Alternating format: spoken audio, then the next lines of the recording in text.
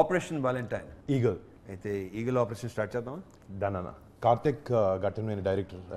తన సినిమా చూశాను ముందు, సూర్య వర్సెస్ సూర్య, అండ్ తన పెద్ద cinematographer. I love his work. And me experience ఎలా ఉంది అందు వర్క్ చేసింది? Very good. ఎందుకంటే నా కెమెరామెన్ గానే ఆల్రెడీ 2 సినిమాలు చేస్తున్నాడు. ఒకటేమో డిస్కో రాజా అండ్ ధమాకా.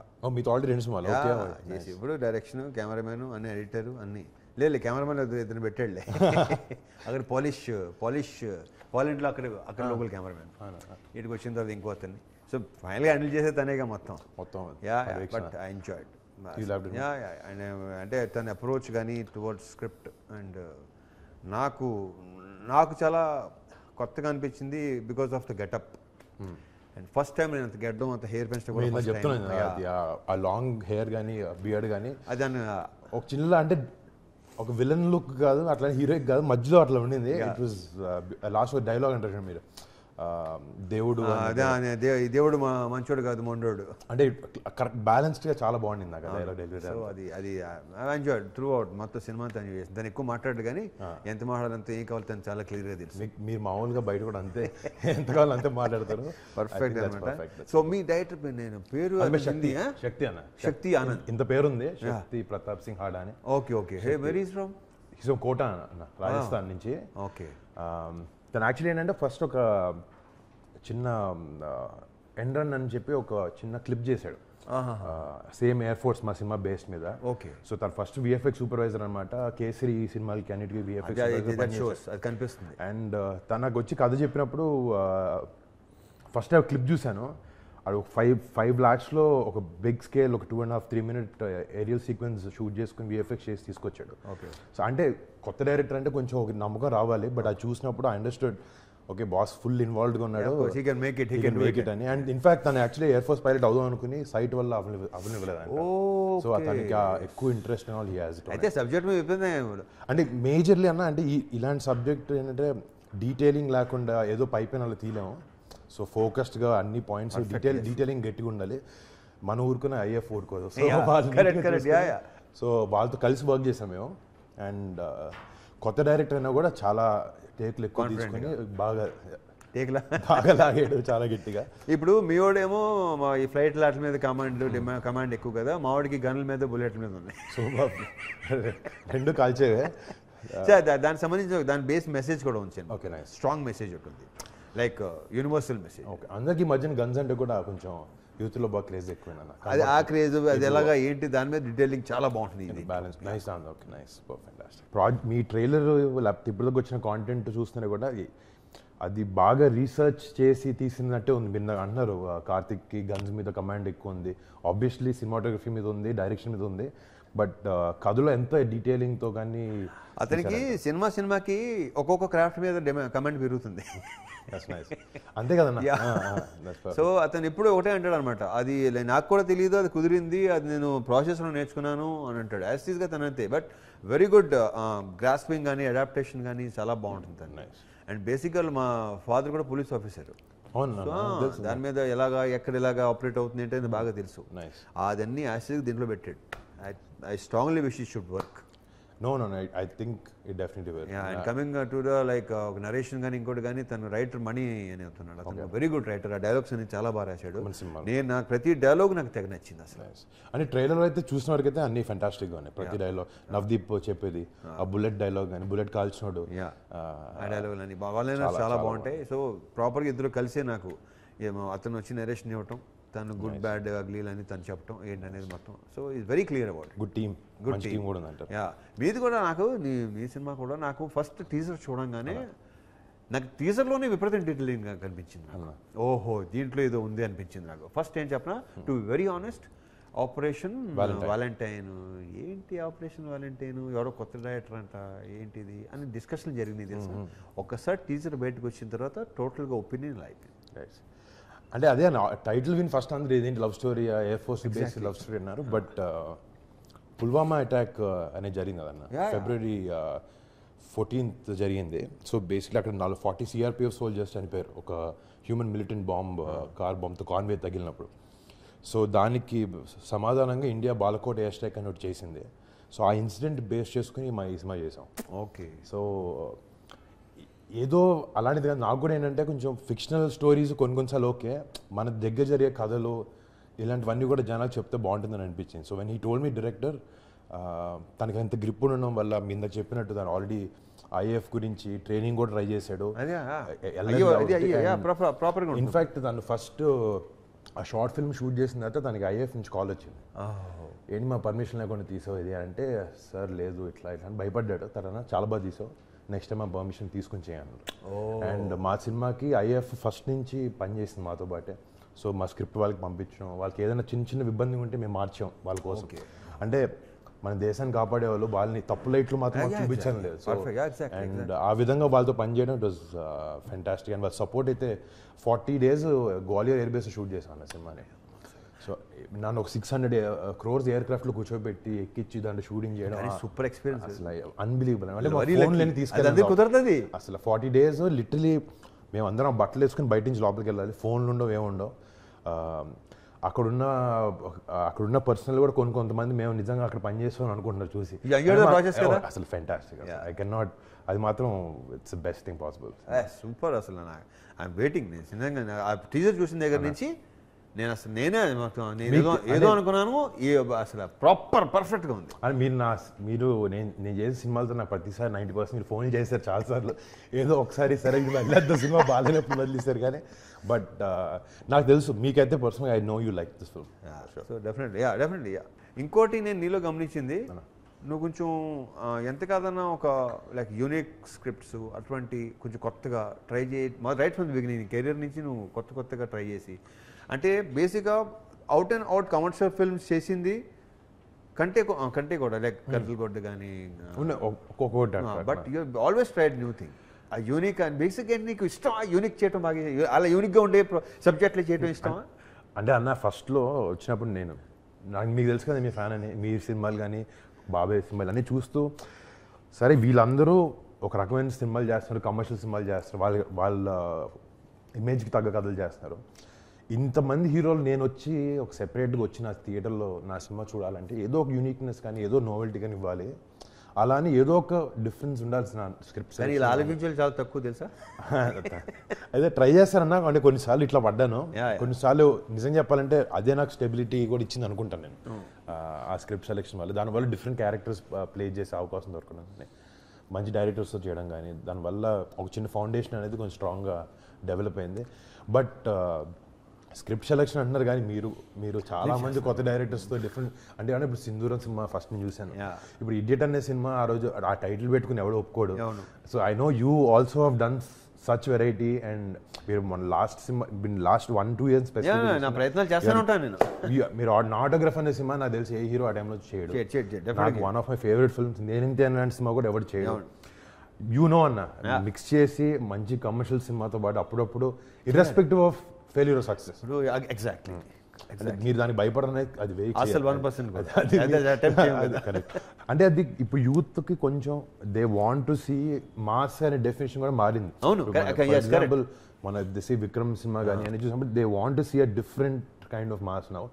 అది క్లియర్గా నాకు ఈ సినిమాలో నాకైతే ఓకే ఈ సినిమా దీనికి గట్టి విషయం ఉందని అనిపించింది ఫస్ట్ ట్రైలర్ చూసిన ఫస్ట్ 10-20 seconds ఇన్ఫాక్ట్. సో ఇప్పుడు మీ మ్యూజిక్ మిక్కీ కదా, మిక్కీ జేమేర్లో ఒక విచిత్రమైన ఒక క్లాస్ ఉంటుంది, at the same time mass కూడా ఉంటుంది. మాస్ కూడా ఉందనే విషయం తెలిసింది నీ సినిమా చూసిన తర్వాత.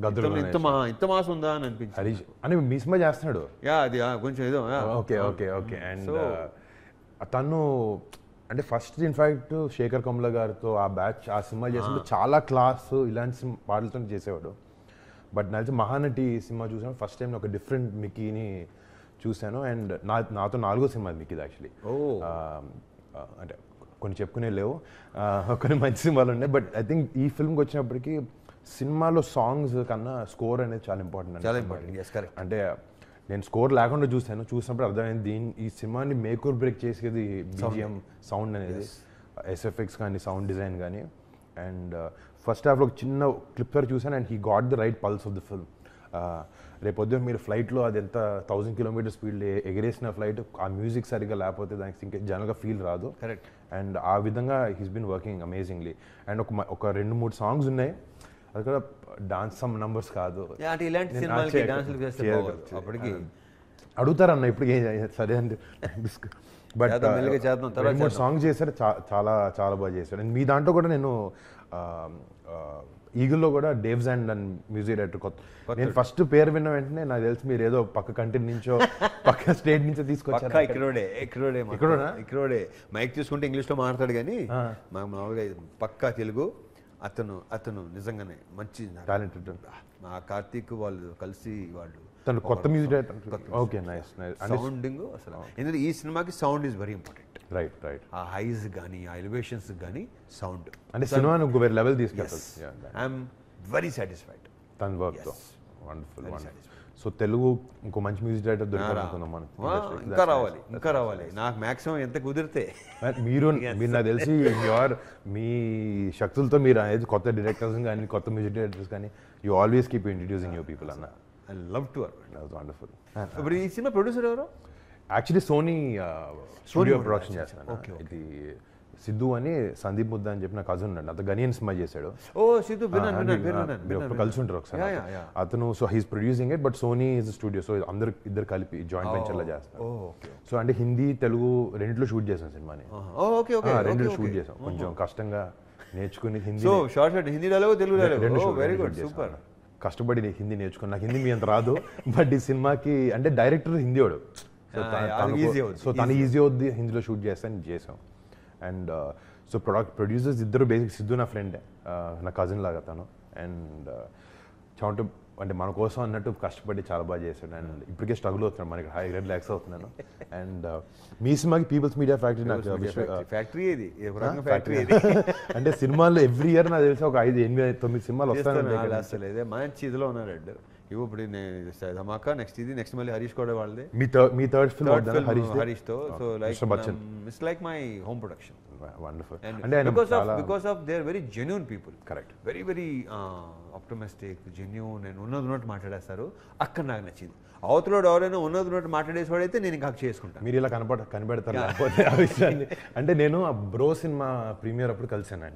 ఓకే, విశ్వ గారు కలిసినప్పుడే you understand he's such a nice person. There's no drama asle and what he is ade maadtaru ayina, and he seemed like a very lovely person. Yeah, and I'm enjoying it. నాకు నచ్చింది all thing ఎనికుదో నేను సినిమాలు చేస్తాను ఉంటాను, అంత నచ్చారు నాకు. Nice, wonderful. Yeah, మీ heroine Manushi చిల్లర్. అవునన్నా. మిస్ ఇండియా కదా? Sorry, miss universe. Miss world. Something very big pheasant. తను హిందీలో చేసింది 3-4 సినిమా. తెలుగులో నేను చూసాను అక్షయ్ కుమార్ తో shoot on film. Prithviraj. And ఇంకొక సినిమా కూడా చూసినట్టు గుర్తు నాకు. How she is fantastic. Very good. Very ice, very expressive eyes. అంటే తను కూడా తెలుగు చాలా కష్టపడి నేర్చుకుంది. నేర్చుకోవాలి. నేను హిందీ స్ట్రగుల్ అవుతుంది. నేను హిందీ డైలాగ్ మర్చిపోతుంది, తెలుగు డైలాగ్ మర్చిపోతాను. బట్ చాలా ఫోకస్గా, అంటే మాకు సినిమా కూడా ఏంటంటే టిపికల్ ఆర్మీ లుక్లో సెట్ అయ్యి, ఆర్మీ అన్న సారీ ఎయిర్ ఫోర్స్ లుక్లో సెట్ అయ్యే అమ్మాయి కావాలి. అండ్ చాలా మెచ్యూర్డ్ సెన్స్ ఆఫ్ యాక్టింగ్ ఎంత బాగా చేసింది. అండ్ తెలుగు సినిమా అంటే హిందీ సినిమా స్టైల్కి మన మేకింగ్ స్టైల్ కొంచెం డిఫరెంట్ అన్న. తనకి కొంచెం ఫస్ట్లో రఫ్లే అర్థమైంది, ఓకే ఇక్కడ ఇలాగే జరుగుద్ది, అందుకే మీ సినిమాలు బాగున్నాయి ఏదో ఆ టైప్లో. బట్ అడ్జస్ట్ అయ్యి తను చాలా బాగా చేసింది సినిమాకి. అని మీ సినిమా ఎంతమంది హీరోయిన్ అన్న? మామూలుగా 2 హీరోయిన్లు యాక్చువల్లీ. బట్ ఏంటంటే కావ్య థాపర్ పేరు, అనుపమ పరమేశ్వర్ ఏంటంటే మెయిన్ ప్రాపర్ సపోర్టింగ్ క్యారెక్టర్ కూడా అనకూడదు యాక్చువల్లీ, బికాస్ అమ్మాయి పాయింట్ ఆఫ్ వ్యూ నుంచి కథ అంతా నడుస్తుంటుంది. అమ్మాయి ఇట్లా హీరో గురించి హీరోయిన్ గురించి కానీ తన ఇదిలో వస్తుంటుంది పర్స్పెక్టివ్. సో అమ్మాయి హీరోయిన్ పేరు కాబట్టి కావ్య థాపర్ హీరోయిన్. అంటే ఓకే, ఇద్దరు క్యారెక్టర్స్ కాదు, I see bunch of characters. Ajay Ghosh దీంట్లో ఏంటంటే హీరో కొంచెం ఇలా ఈ దీంట్లో ఏంటంటే డార్క్ కామెడీ. ఇప్పుడు మా కార్తీక్ ఏంటి డార్క్ కామెడీ చాలా ఇష్టం. డార్క్ కామెడీ ఉంటుంది, డార్క్ హ్యూమర్ చాలా. సో హీరో చుట్టుపక్కల మొత్తం అంతా హీరో చేసే పనుల మీద డెఫినెట్గా ఎంటర్టైన్ అవుతారు. అట్ ద సేమ్ టైం చుట్టుపక్కల క్యారెక్టర్స్ ఉన్నాయి కదా, ఆ క్యారెక్టర్స్ విపరీతంగా నవ్విస్తాయి, విపరీతంగా ఎంటర్టైన్ చేస్తాయి. ఇప్పుడు ఈగల్ అనగానే ఒక యాక్షన్ ఫిల్మ్ అని అనుకుంటారు కదా, ప్రాపర్ కమర్షియల్ ఫిల్మ్. అంటే కొంచెం ఫీల్ నేను ఒక మంచి యాక్షన్ ఫిల్మ్ అంటున్నాను, బట్ చిన్న ఫీలర్స్లో వచ్చినాయి తప్ప. ఓకే, నైస్, దట్ మరీ మంచిగా చెప్పారు నాకు. Nice. And action sequences specifically మా సినిమాలో కానీ different kind of action action ఇది. కానీ మీది కూడా ఈగిల్ అంటున్నారు కాబట్టి రెండు గాల్లో ఈ హీరో గురించి ఈగిల్ అంటాడు అంతే. అతని ఒక అది సినిమా చూస్తేనే కానీ ముందు చెప్పడం ఇష్టం లేదు నాకు. బట్ యాక్షన్ నేను ఇందాక చెప్పినట్టు very very realistic, it's very very stylish. And దాంట్లోకి వచ్చిన ఒక రకమైన ఎమోషన్ ఉంటుంది. I'm very sure interval block ఒకటి, ప్రీ క్లైమాక్స్ ఒకటి, ఆ యాక్షన్ డెఫినెట్గా హై చేస్తుంది. సూపర్. నేను చెప్పాను కదా, నేను ఇంతకుముందు చెప్పాను చాలాసార్లు, ఏంటంటే నేను చూసినంతసేపు ఎవడు అనేది అనిపించింది నాకు. ఎవరినో చూసినట్టు అనిపించింది. ఫస్ట్ టైం నా కెరీర్లో ఫస్ట్ టైం. సూపర్. ఇంతకుముందు ఫీలింగ్ వచ్చింది విక్రమార్కుడికి, విక్రమ్ సింగ్ రాథోడ్. తర్వాత ఈ క్యారెక్టర్ ఏంటంటే ఎవరినో చూసినట్టు. విక్రమార్కుడికి మీరని కూడా మర్చిపోయా, విక్రమ్ సింగ్ రాథోడ్ని చూశాను నేను. This should be again like that. Exactly. Fantastic. అంటే ఇట్స్ గ్రేట్ ఫీలింగ్ అన్న. Actually you forget. మామూలుగా మనం చూసేప్పుడు పర్స్పెక్టివ్ వేరేలా ఉంటుంది. అవును, నేను ఎలా చేశాను, నేను ఎక్స్ప్రెషన్ ఎలా ఇచ్చాను అని ఉంటుంది. అది మర్చిపోయి నువ్వు ఆ character చూస్తావంటే they something in this. Correct. Wonderful. So మీది కూడా కొంచెం అన్న, కొంచెం నేల మీద కొట్టుకుంటారా పైన అన్న? కింద అసలు ఫైట్ లేదు. కింద జస్ట్ పరిగెత్తి ఫ్లైట్ ఎక్కడం అంతే. ఓకే. చాలా వరకు విఎఫ్ఎక్స్ హెవీ సినిమా అన్న. ఒక 1400 షార్ట్స్ విఎఫ్ఎక్స్ షార్ట్స్ ఉన్నాయి. ఓకే. సో బట్ ఆ రిగ్ ఒకటి క్రియేట్ చేసాం పెద్ద. అంటే ఫ్లై చేయాలంటే టామ్ క్రూజ్ కుదిరింది తప్ప మాకు కుదరదు. అంటే నాకు లైసెన్స్ లేవు కావాలి. బట్ హీస్ అ మ్యాడ్ గై. అంటే హీస్ అన్ ఇన్స్పిరేషన్. ఎస్. కానీ ఎయిర్ బేస్ షూట్ చేసినప్పుడు ఆ టార్మాక్ మీద అంతా 40-45 degrees ఉండిందన్న. మేము లాస్ట్ ఇయర్ సమ్మర్లో షూట్ చేసాం. బట్ ఆ 40 days అక్కడ ఉండడం, ఆ ఫ్లైట్స్, అంటే ఎయిర్ ఫోర్స్ ఎంత క్లోజ్ అంటే, సార్ ఈ 5 ఫ్లైట్ని తీసుకెళ్ళి అక్కడ పెట్టండి అంటే మా కోసం తీసుకెళ్ళి పక్కన పెట్టారు. అంటే that is the level of support they gave to a film. Super. But aerial sequences ఒక పార్ట్ ఆఫ్ విఎఫ్ఎక్స్ వచ్చిందని మనం చూసాను. It is going to be something very unique. మన ఆడియన్స్కి ఒక కొత్తతనం కనపడద్దు అని అనుకుంటున్నాను దీంట్లో. అండ్ సేమ్ ఏం జరుగుతుందా అనే కన్ఫ్యూజన్ ఉంటుంది అన్న మామూలుగా. ఎయిర్ ఫేర్లో అంటే మనం ఒక నీట్ మ్యాప్ లేదు, ఏం లేదు, అన్ని ఫ్లైట్లు ఒకేలా ఉంటాయి. They might be a confusion అనమాట. హీరో ఎక్కడున్నాడు లేకపోతే విలన్ ఎక్కడున్నాడు. బట్ సో ఆ కన్ఫ్యూజన్ అవాయిడ్ చేయడానికి చాలా క్లియర్గా ఒక కథ వేసుకొని దాన్ని ఆ కన్ఫ్యూజన్ జనాలకు రాకూడదు, ఎవరెక్కడున్నారు అని క్లియర్గా అర్థమవుతుంది, బాగా నీట్గా మ్యాప్ చేసి తీసాడు అది. Hopefully translates. చూసినప్పుడైతే నాకైతే నేను ఒకసారి విఎఫ్ఎక్స్ లేకుండా చూసినప్పుడే చాలా క్లియర్గా అర్థమైంది ఏం జరుగుతున్నాయి. Lot of highs in that film. అంటే ఎమోషన్, ఏ ఫైట్ అయినా కూడా అన్న, ఎమోషన్ బ్యాక్ చేయకపోతే ఏ ఫైట్ వర్కౌట్ అవ్వదు. ఎప్పుడైనా ఒక చిన్నది స్టైలిష్గా ఉంటే ఓకే తప్ప, but main fight has to be back the emotion. ఎందుకంటే ఇందాక మనం అనుకున్నట్టు ఇలాంటి బాగుంటే ఇంకా ఏదైనా ట్రై చేయాలనిపిస్తుంది. కరెక్ట్ అన్న. థ్యాంక్ యూ సో మచ్ అన్న. మీ సినిమా Feb 9th వస్తుంది. ఫస్ట్ మీ సినిమా మధ్యన కలిసి చూద్దాం. తర్వాత నా సినిమా మీరు okay. Super. Good luck. Thank you.